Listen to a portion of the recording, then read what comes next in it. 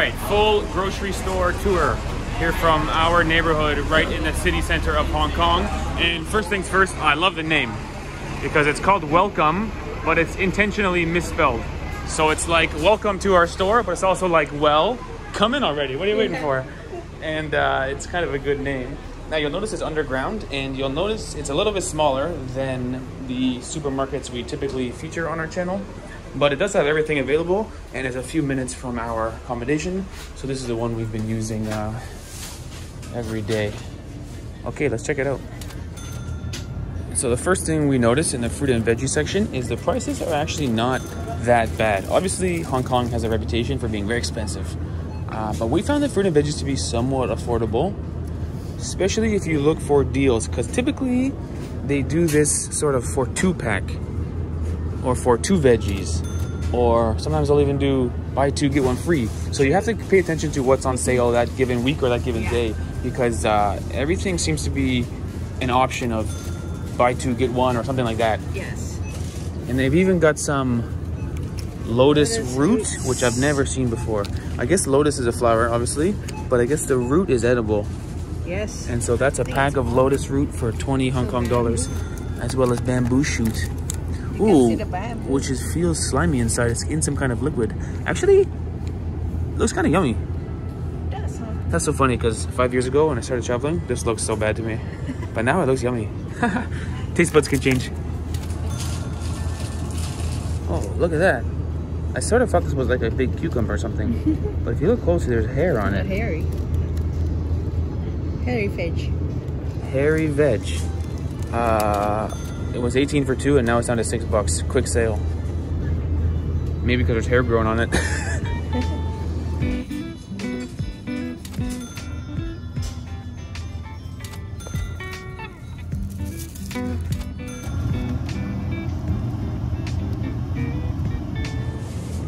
And so in terms of the meat section, it's relatively small, as you can see.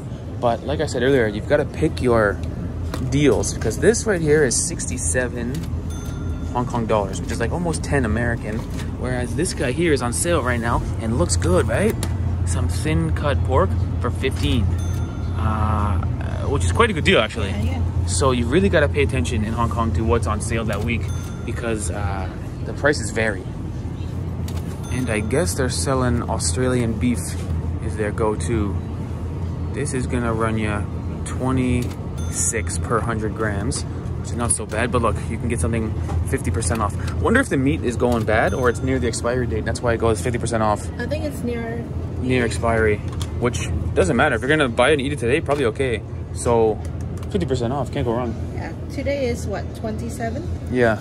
This will expire tomorrow. This expires tomorrow. So if you're gonna buy it and eat it today, you're set. Yeah. Now, can you drink the tap water in Hong Kong? We've got some conflicting reports. It seems like you can drink tap water. But then again, if the building you're living in has older pipes, they recommend don't drink it. Yes. So we've been playing it safe and buying water jugs. And in classic Hong Kong fashion, it's a deal if you get 2. So usually it's about 20 for 1. I guess this one's a bit more. So about 20 Hong Kong dollars for a big jug is the average price. And similar to Shanghai, the bread section very small, and they tend to do these little loaves. I would call that like a half a loaf of bread, you know, compared to Canadian sizes. But that's how they do it. And we usually show the cheapest loaf of bread. Oh, look at that. They have crustless bread. Sandwich bread with the crust already taken off. Not bad for $1.50. And I guess the average price is about 13 to 15 Hong Kong dollars, half loaf. And actually, this is a pretty typical aisle width from the different grocery stores we've seen. Very Hong Kong style. It's kind of tightly packed and very vertical, because they're always fighting for space in Hong Kong. Oh, look at this. Grapes. Jelly or something. Grapes in a little jelly for 10 good. Hong Kong dollars. I guess they're skinless grapes. Yeah. Okay, something new. There's a red bean dessert with tangerine peel. I can't even imagine what that might taste like. 25 Hong Kong dollars, but buy 1 get 1. Might be good if you like red bean. Red bean and tangerine peel, yeah, might be good. Now in terms of the sauces, As you can expect, a lot of soy sauce and Chinese sauces, which are, yeah, soy sauce, seafood soy sauce, various types of soy sauce and oyster sauce, as you can imagine. But they do have ketchup, mustard, and mayonnaise just on a smaller section here. Small mustard for 25 Hong Kong dollars. Kind of expensive, although you can get a ketchup for 13, not bad. And a lot more mayonnaise than mustard. I mean, really just the 2 bottles here. And mayonnaise will run you pretty expensive, no? Like 30 bucks or 28 bucks for a mayonnaise. 36 for Miracle Whip. And as it turns out, Ivana and I have been sort of losing weight here in Hong Kong because the price of chips will blow your mind. So we can't afford it. $56 for 2 name brand kettle chips, which are yummy flavor on Dijon, but the price is a lot. Even for a Lay's, which has a truffle flavor, sort of unique, $45 for 2. It's a lot for chips. We sometimes will treat ourselves to the non-name brand, but even then you gotta buy so much. $40 for 5 bags of chips. Who wants 5 bags of chips? I guess you can do a 13 for 2, but these are the like no name. I guess they're called Meadows, but they're not the Lay's or the Kettle brand or the Doritos, you know? Even Pringles, 46 bucks for 2 cans. It's a lot, right? It's expensive for chips. Maybe imported or something, I don't know, but it's a lot for chips. And similar to chips, oil is a lot. So this is olive oil, relatively cheap brand, $65 for 500 mils. It's a lot, I think. Yeah. Maybe you can find a cheaper one down at the bottom. Not really, that's like the cheaper one there. Yeah, these are peanut oil, corn oils. Yeah. Expensive. It's a lot. Maybe this is a better deal. You gotta get out your calculator and do the math. It's $171 for 1 liter, but you can buy the second at half price. Yeah. So now you're in for like 240 or something for 2 liters. That might be the better deal. But still, you gotta buy a lot, and you gotta figure out all your. Yes. I think you get a deal here, it's not that bad. Yeah. But if there's no deal, it's quite expensive. If you ever seen the show Extreme Couponing, where they do, I think if you're an extreme couponer in Hong Kong, you'll save $1 million a year. Is there coupons here? I don't know, but if you can go to the right store on the right day of the week, you can save a bundle. Right. And not to mention coffee prices. We've been buying Italian Gourmet. This is the cheapest one we could find for the per gram price. 130 bucks for 500 grams of ground coffee. We've been limiting ourselves to 1 coffee per day. Yes. I can go for 2-3 cups sometimes, you know, and have my 3rd one at 1 p.m. and work all morning, you know, do editing and drink coffee all morning. Not in Hong Kong. No. We've been cutting down. We've been cutting down. And coffee. Yeah, exactly.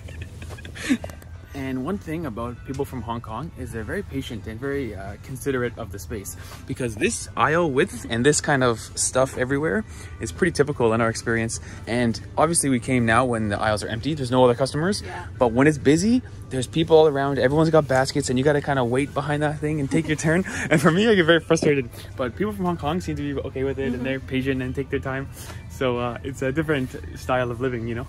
And look at that, Ivana's pride and joy. Ivana's favorite food in the instant noodle category. Yes, in the instant noodle. $22. I think it means for 2 packs. So $22 for like 10 Indomies is a great price. It's quite affordable. Not bad. You can find good deals in Hong Kong. You just got to keep your eyes peeled. Yeah. Oh, satay beef satay. Noodle. Is that Indonesian satay? So. I think it's a different word, but it's spelled the same as Indonesian satay. Satay beef noodle, looks yummy.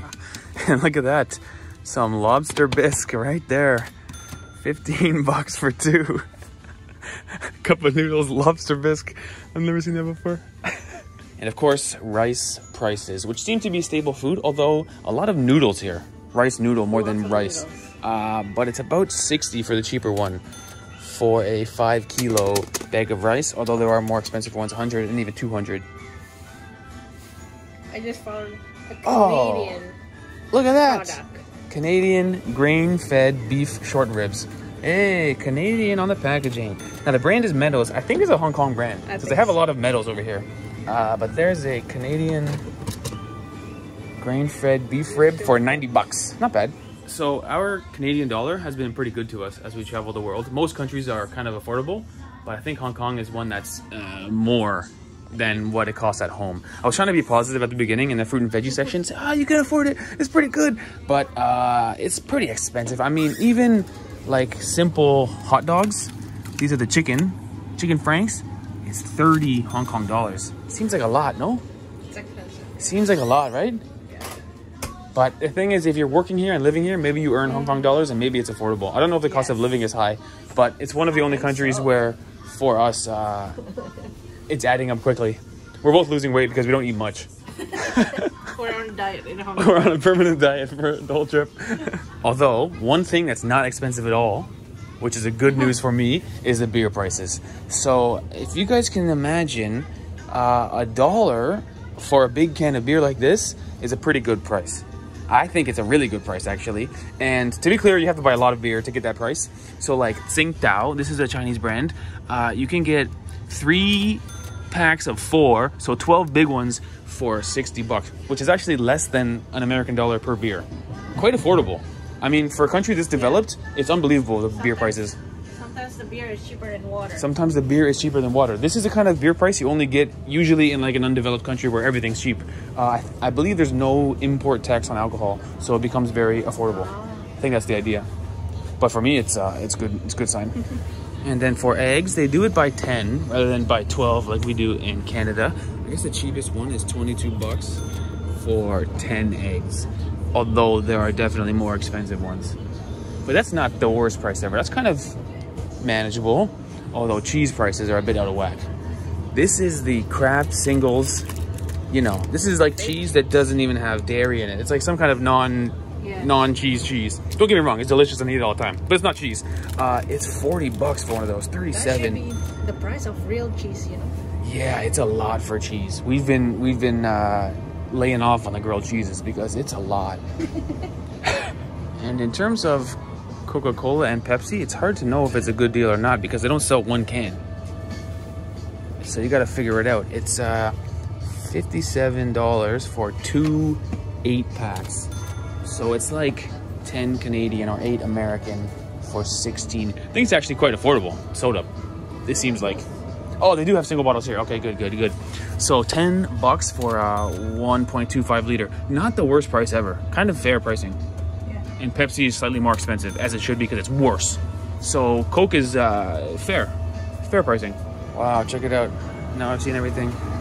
This is a Snoop Dogg white wine. Okay, something new. 150 bucks for 2 bottles. Okay. Chocolate, which this is actually good chocolate. This is 100% infinite dark. Oh, what do you say? Dark chocolate or? I would go for 70% dark. Wow, you've got your ratio. This is what you want. Okay, so Ivana's fave, 36 bucks, which is like 7 American. No, it's more like 4 American. 4 American. 4 to 5 American dollars. It's not the worst, but it is what it is. And they've got a whole rack here of fish related or seafood related snacks, like dried stuff. I think this is actually Malaysian. This is like some octopus or squid stuff. This one might just be sliced beef. Oh, this is beef jerky. This is probably good. 40 bucks. Not bad. But a lot of them are, oh gosh. A little stingray, no? I think that's baby squid. Baby squid for 40 bucks. Woof.